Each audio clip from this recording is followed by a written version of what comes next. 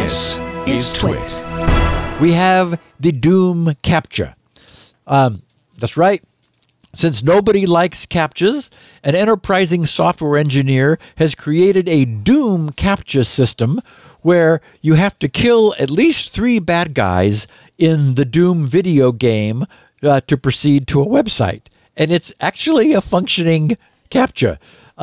Since I thought our listeners would get a kick out of it, I gave it one of GRC's shortcuts of just Doom. So grc.sc/Doom will take you to a doom-captcha.vercel.app. And its author wrote, a captcha that lets you play Doom to prove you're human.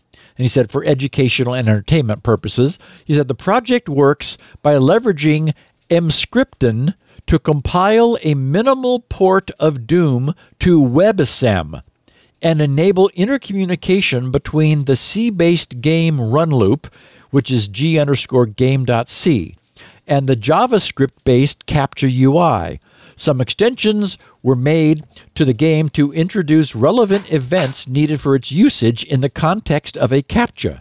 Started out with a minimal SDL port based of Doom that can be efficiently compiled to WebAssembly, then tweaked the build to make it compatible with the shareware version of WAD, that's Doom1.wad, for legal use. So, you know, any computer can kill 3 monsters in Doom. Yeah, that is the worst captcha ever. Actually, yes. I'm no video gamer, Leo, so I was promptly killed right off the bat while I was working out the arrow keys and the space bar for movement and firing. Computer's better at it than a human. It's not that difficult to kill 3 baddies because I was able to pull that off on my second try.